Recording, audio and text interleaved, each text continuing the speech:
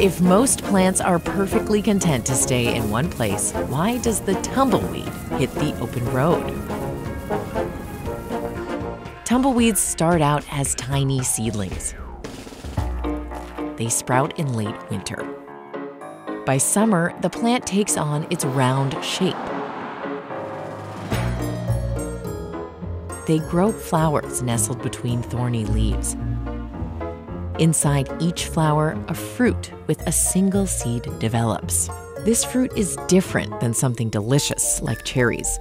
Lucky for the cherry tree, a bird will carry the fruit away in its belly and disperse its seeds. But the tumbleweed takes matters into its own hands. Come fall, the plant dries out and dies. The seeds are still in there. Gusts of wind easily break the dead tumbleweed from its roots. See where it was attached? It looks kind of like bones.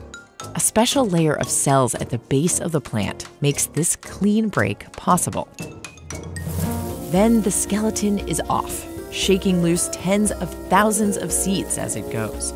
It turns out some living things spread their seeds better when they're dead.